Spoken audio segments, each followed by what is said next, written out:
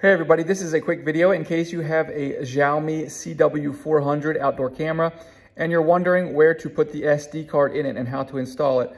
First things first, you need to make sure you get the right SD card. It needs to have a large capacity and be able to be written on fast and be of good quality in order to get high quality and large video amounts on it.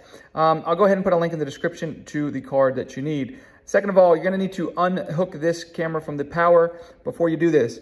Once you do this, you'll see this these arrows here indicate that this rotates. What you're gonna do is you're gonna rotate this part of the camera down manually and it will reveal a cover with the SD card slot on it.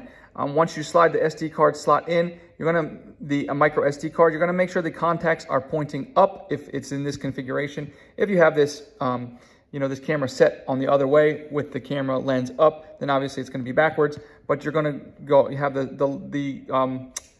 the contacts pointing up this way, and then you can put the cover back on and you're done.